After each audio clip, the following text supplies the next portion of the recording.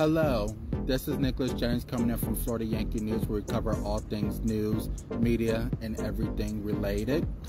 We're coming in with our latest update of the evening. Davenport, Iowa teen has been arrested in connection to a 16-year-old's death according to the DPD. Dezia L. Bailey was the victim of a deadly shooting that occurred on Monday night. The 15-year-old Kayvon M. Davis has been arrested and charged with first-degree murder and assault while participating in a felony in relation to the investigation. No further information at this time. Today marks International Women's Day as women from across the world takes aim to protest inequality, pay issues, and domestic violence. Today is a day of recognition for the triumphs of progress women have made throughout history while bringing in light of circumstances that affects women throughout the world. From sit-ins in Seoul to purple flags in Kyrgyzstan to pregnancy costumes in Bangkok, women have demonstrated and protested across the world by filling in the streets to speak about ongoing issues. Billions of women and girls are marginalized and injured because of violence and injustice, and people are demonstrating their issues across the world. In the 5 months since the Gaza war, 9,000 women were killed. The U.S. continues to impose restrictions on abortion.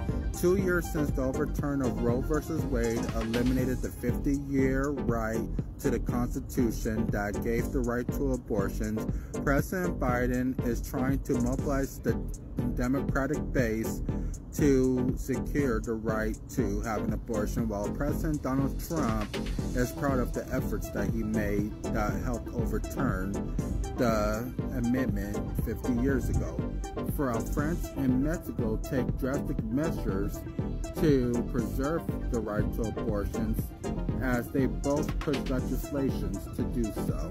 Spain World Cup incident sparked national and international outrage as the president of the women's soccer team kissed a player on the lips after a victory over England highlighted the harassment issues women continue to deal with in Spain. The player has since confirmed it was non-consensual. Officially recognized in 1977, International Women's Day is commemorated in different ways around the world. Often political, these demonstrations have ranged from violent protests to charity runs. It is an official holiday in 20 countries.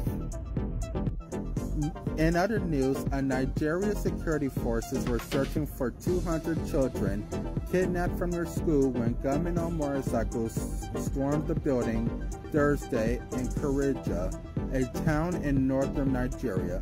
The second kidnapping in a week when 200 women and children were kidnapped by militias in Borno. If a higher total is confirmed, it could surpass the 2014 incident when the Boga military kidnapped 276 girls from their dormitory in the village of Chibok. Kidnappings has been on the rise over the years, and this country has struggled with this epidemic, but no criminal organization has taken responsibility of this incident, and the country has been in a state of attacks for decades. Information will be determined. Coming here from Tampa, Florida, this is Nicholas Jennings from Florida Yankee News.